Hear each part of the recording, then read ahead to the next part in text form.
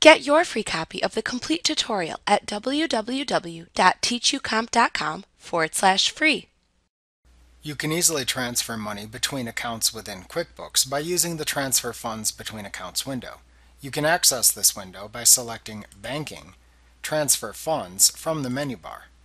In this window, enter the date of the funds transfer into the Date field. Next, select the bank account to transfer funds from by using the Transfer Funds From drop-down.